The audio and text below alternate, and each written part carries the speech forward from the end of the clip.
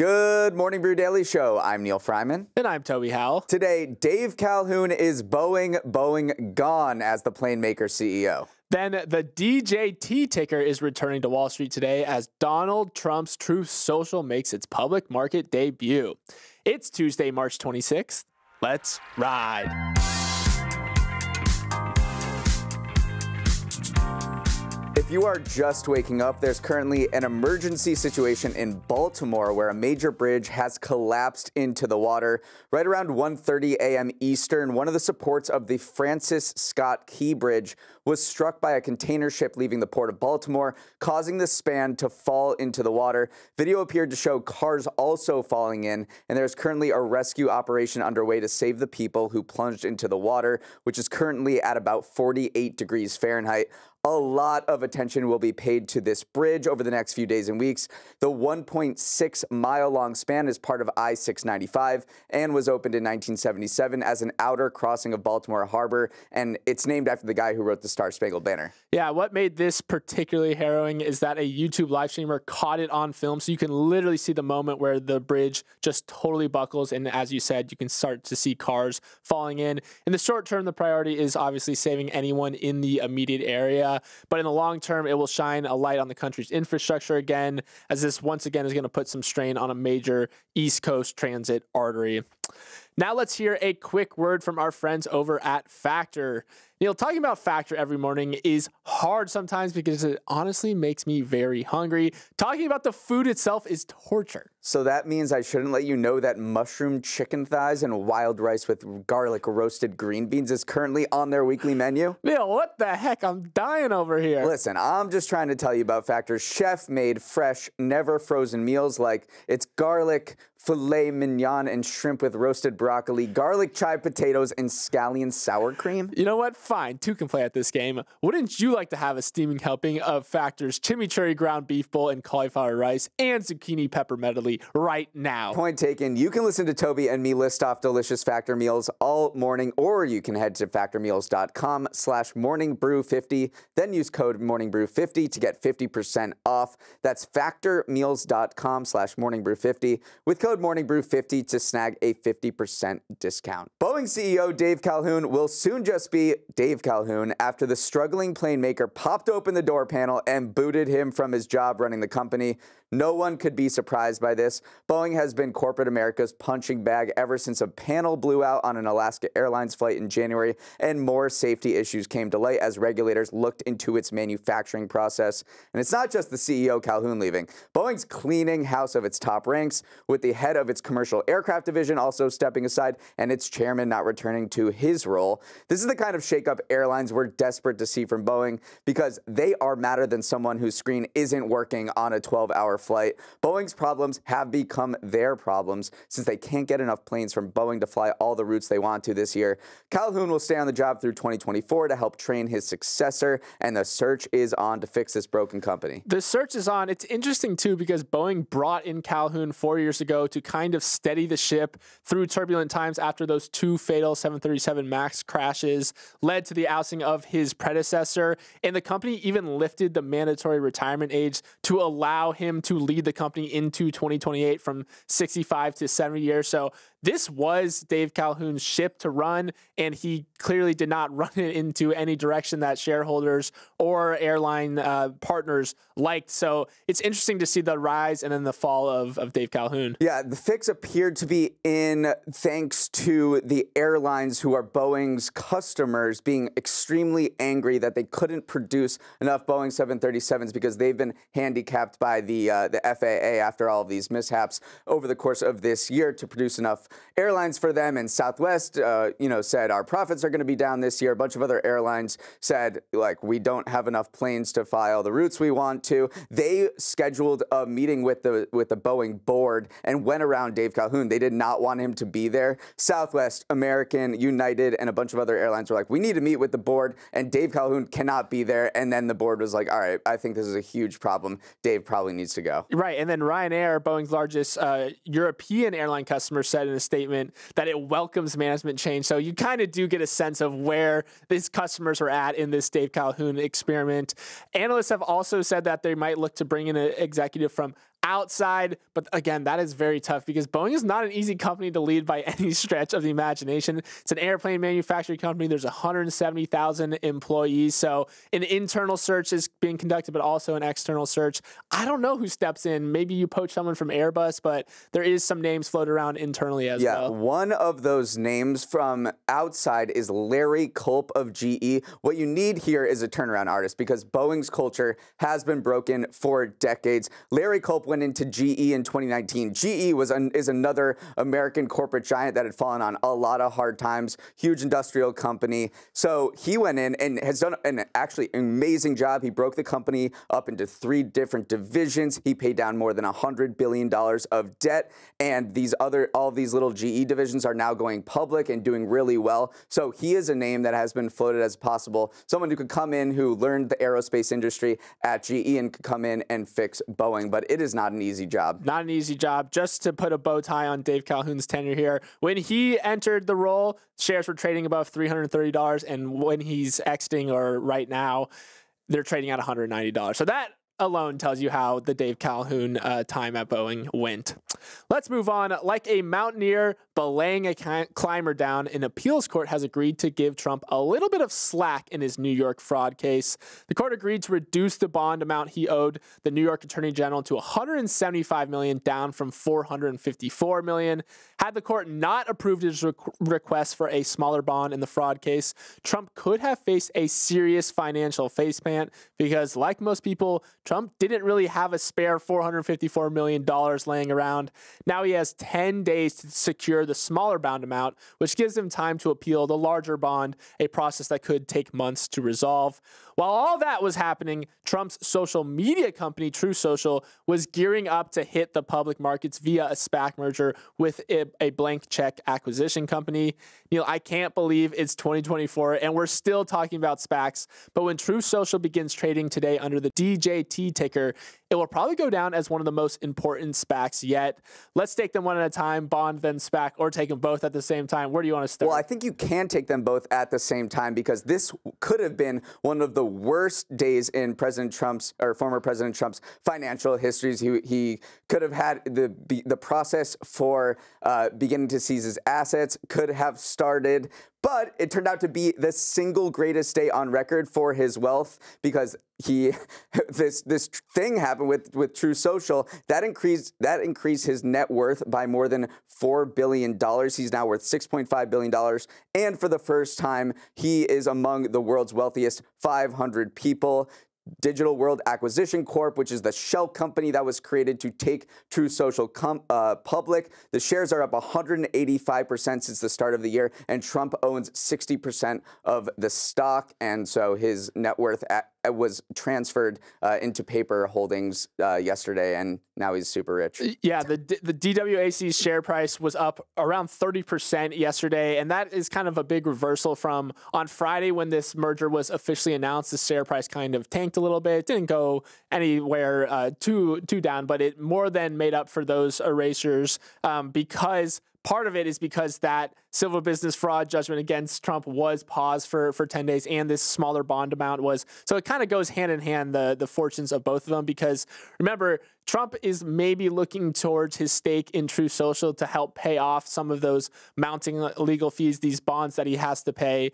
Remember, I've said this multiple times. Technically, there is a share lockup. He cannot sell any of his shares for 60 days after this goes public. But again, if you have influence over the board, which Trump obviously does, his son is on the board as well as some of his former campaign officers. So he could change the rules a little bit. But again, you don't want to get too loose and fast with True Social shares, even though it probably is held by a lot of Trump supporters, because if you start using it as your personal piggy bank, then the shares will end up tanking because it is now on the public markets and is subject to the whims of the shareholders. And now we've had no social media IPOs since Pinterest in 2019, and then in the past week, we've had Reddit and Truth Social go public. Truth Social probably has a lot of convincing to do for actual public investors because it just brought in $5 million over the past 3 years in revenue, and it's worth $5.5 billion.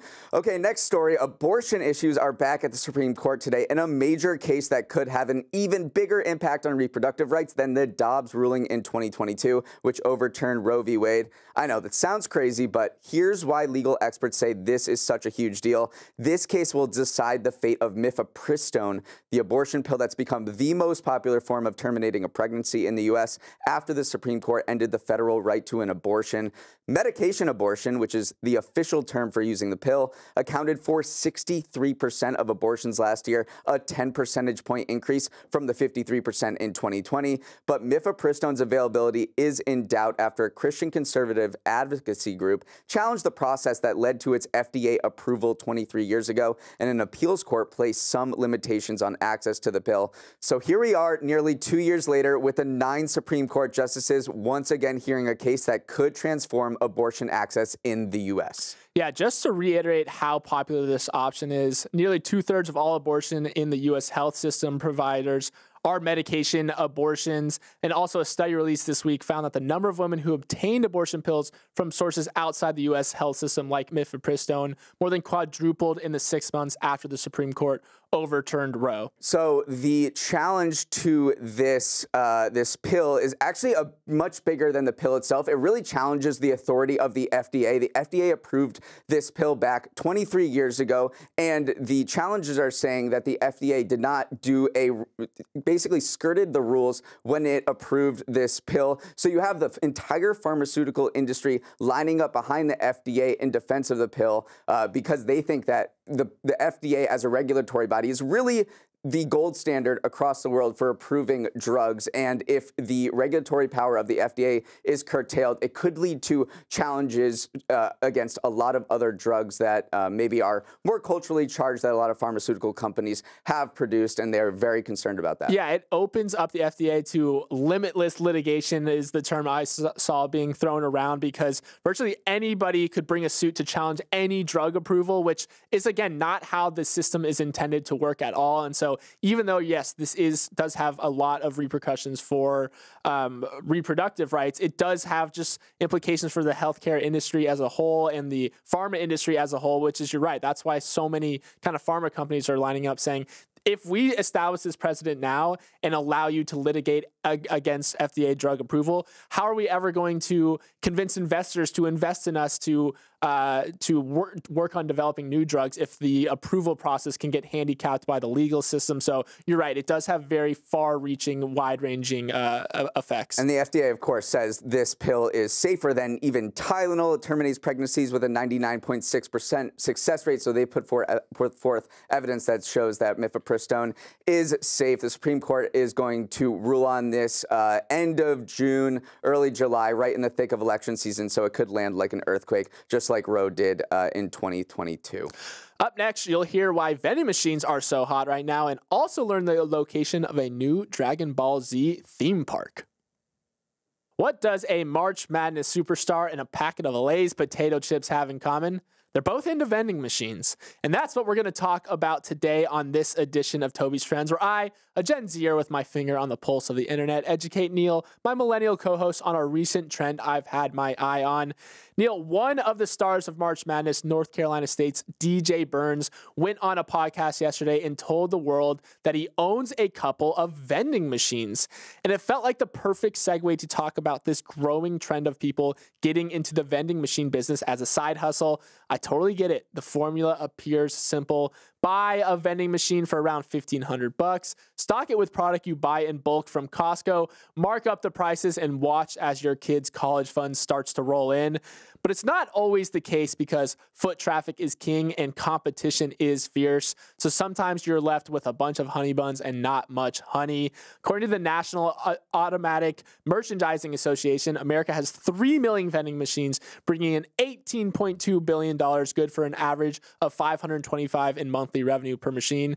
Neal, what do you think of the vending machine game? Well, I certainly see the appeal. I mean, if the industry group is called the Automatic Merchandising Association, it gets a little bit in your mind that this is automatic money. You don't have to put in a lot of work, and you just kind of refill the vending machines every so often, and then you take out the money and cash it in your bank. But I am a little skeptical because of how much chatter this has gotten online, and when you see YouTube video explainers and huge Reddit threads with this it has this very get-rich-quick scheme vibe to it, and so I'm a little skeptical that it is as easy to get a passive income from owning a bunch of vending machines as these people make it seem. Yeah, it is definitely a game for small individual operators. More than half of operators bring in less than $1 million a year, according to that same publication. And then many individuals also have other jobs. So you're right, this is a side hustle. It is huge on social media, like you said. Between 2019 and 2023, the number of posts or comments mentioning passive income and vending machines more than tripled on X, 6x'd on Instagram, and increased 75% on Google search. Everyone wants that get out of the 9 to 5 life hack. You start to see that this is a saturated space when you realize that there are vending machine operators selling courses on how to start up your vending machine business. So you're definitely right that it has hit kind of that point of saturation where if you got people selling courses about the side hustle as a side hustle, you're in side hustleception right there. I just don't know where do you find locations? I mean, do you have to pay locations to put your vending machine in? I just don't quite understand how that works. Yeah, exactly. a lot of it is you just go to a gym operator, for instance, and say, hey, I would like to negotiate a deal to put my vending machine in your place. Something that the courses kind of say is that if you're just starting out. Oh, so you've taken one. No, I was just doing my research here, but they say lie about your pedigree essentially, because if you go to a gym operator and say, hey, this is my first vending machine, no one's going to say yes to that. So say, oh yeah, I've been operating a couple for a while now, and then they might be more on board to it. So you're right. It's got all those tinges of maybe a shady side hustle, but some people really enjoy it and make a good profit off of it. And also seeing DJ Burns, the way he was speaking about it was like, hey, I know my basketball career is not going to end forever. A guy sat me down and said, hey, this is a good side hustle you can do. And credit to him for actually taking the action, buying the machines. He owns 2 of them. So hopefully he's getting that nice passive income stream. The course, what did they say was the most lucrative place to place a vending machine? Anywhere with high foot traffic. So a lot of laundromats are a good one. Gyms are a good one. But foot traffic is king. All right, at Chick-fil-A, there are few surprises. You know you're going to get a top-tier sandwich. You know you can't show up on Sunday, and you know the chicken won't have any antibiotics. But about that last one, not so much anymore. The fast food chain is backtracking from its years-long pledge to include no antibiotics ever in its chicken because of what it says are supply shortages of chicken without antibiotics. Instead, Chick-fil-A will move to a common standard known as no antibiotics important to human medicine, abbreviated as NAIHM, which limits the use of animal antibiotics to cases where the chickens are actually sick. So there could potentially be some antibiotics in your sandwich alongside the pickle. The poultry industry has had a love-hate relationship with animal antibiotics as new information has come out about their impact on human health. Antibiotics were used widely in animals until the 2010s when chicken producers moved away from them. Now, though, Chick-fil-A and others are playing a reverse card on their reverse card because there's just not enough high-quality antibiotic-free chicken available. Yeah, it's a supply and demand issue, but I just want to dig into why antibiotics in animals is an issue for humans at all, because technically it can help create antibiotic-resistant bacteria in humans. According to the CDC, more than 2.8 million people develop an antibiotic-resistant infection each year. In more than 600,000 of those cases, that infection came from something an individual ate. So again, that's why you don't want to pump animals full of these antibiotics, because if you are consuming them, it leads to bacteria saying like, okay, I can resist these antibiotics that I'm eating, and you want to save your antibiotic usage for times when you really need it. So that's kind of where the whole movement stemmed from. And in the particular industry, it seems like Tyson Food seems to be the pioneer here of moving away from antibiotics because they supply 20% of all chicken in the U.S. So as Tyson goes, so goes the rest of the industry because they're supplying so much of the chicken. They had a no antibiotics rule since 2015, but last year they rolled it back and moved to this new standard, which I'm going to forget all of those letters, but no antibiotics for human that are important in human medicine. They went to that standard. Burger King now is at that standard. McDonald's also, and now Chick-fil-A. So it appears that they've reached this little middle ground across the industry. I think part of the reason why these producers in Chick-fil-A feel like they can get away with justifying the switch is because remember avian flu just kind of wiped out the industry last year. That was when egg prices prices went parabolic. So I think their farmers were using this as a chance to say, like, hey, we need to have these disease-resistant chickens, which is very ironic, though, because avian flu is not treatable by antibiotics at all. So it might have been this moment where they're using maybe the court of public opinion to say, remember when egg prices went that high? We need to have more just bacteria-resistant chickens. So that's why they're kind of reversing on that standard for a while. It's a little bit of speculation, but I do think that's one of the reasons, because last year was not a good year for the poultry industry at all. Let's move on. If you grew up dreaming of going Super Saiyan, better look into flights to Qiddiya, because the first Dragon Ball Z theme park is coming to Saudi Arabia. The park will be 5.3 million square feet, features 7 different areas inspired by the original anime series, more than 30 different rides, and a bunch of hotels and restaurants. Why Saudi Arabia? It's part of the seemingly never-ending quest for the oil-dependent nation to diversify its economy away from relying on fossil fuels, and the Japanese producer of Dragon Ball signed off on the strategic partnership. This is an especially bittersweet announcement because it comes just weeks after the death of Dragon Ball's creator Akira Toriyama, which caused an outpouring of love that was massive and global in scale. Neal, it's not often you get a new theme park these days, especially one based on such storied IP as this. Right, but it does make sense. I mean, Dragon Ball is one of the most popular fictional properties in the world. If you go back to 2002, to our budding search engine industry, Dragon Ball was the 3rd most popular search term on Yahoo that year. So this is an absolute massively popular franchise, started in 1984 as a manga comic and then turned into an animated series that I grew up watching with all of its amazing characters and the incredible animation and obviously the fight scenes. So there's a lot of nostalgia attached to Dragon Ball. I think it's still persisted into this day. Yeah, it has become a very popular kind of target of investment for Saudi Arabia in particular. The producer of Dragon Ball Z is actually teaming up with the Crown Prince to create more anime series and movies. So it's not just this park, it is expanding into a broader partnership as well. Also, let's talk about Qiddiya a little bit. It is this planned multi-billion-dollar city in this massive plot of land in the desert, 40-minute drive outside the capital of Riyadh. It's kind of Saudi Arabia's or Riyadh, sorry. It's kind of Saudi Arabia's take on these billionaire cities that we've been seeing pop up every once in a while, because they are trying to plan it from the ground up. And who wouldn't want a Dragon Ball Z theme park in their planned city? It's also set to have a Six Flags and a water park as well. So they're definitely doubling down on the amusement side of things. Right. I mean, this is Orlando on steroids, but it needs to be that because Saudi Arabia wants to have tourism account for 10% of its GDP by 2030. And I'm looking at the clock here, it's 2024. That is not a lot of time. Tourism was up 56% last year. I don't know whether the average American is going to go to Saudi Arabia for a Dragon Ball Z theme park, but it could draw a large global audience. Yeah, that's why I don't, you said average American, but there are other countries out there, so maybe the average Japanese citizen or the average Dragon Ball Z is very large in Mexico as well. We have to say, too, that there's definitely been some pushback on the location of the theme park because of course, of Saudi Arabia's human rights record, their attitude towards the LGBTQ community. So even though that fans of Dragon Ball Z, I was looking through some Reddit forums again, a lot of them were excited about this. The first comment that usually came up was like, why is it in Saudi Arabia itself? So Saudi Arabia clearly wants to kind of turn over this new leaf and show that we're open for tourism, but there's still going to be that fan pushback whenever you have a park open there. Absolutely. All right, that is all the time we have for today's show. Have a wonderful Tuesday. We'll obviously keep very close tabs on what's going in Baltimore this morning. For any feedback, you know what to do. Write into Morning Brew Daily at morningbrew.com. Let's roll the credits. Emily Milliron is our executive producer. Raymond Liu is our producer. Olivia Graham is our associate producer. Uchenna Ogu is our technical director. Billy Menino is on audio. Hair and Makeup knows that you try to guess what they're up to each day, and they are flattered.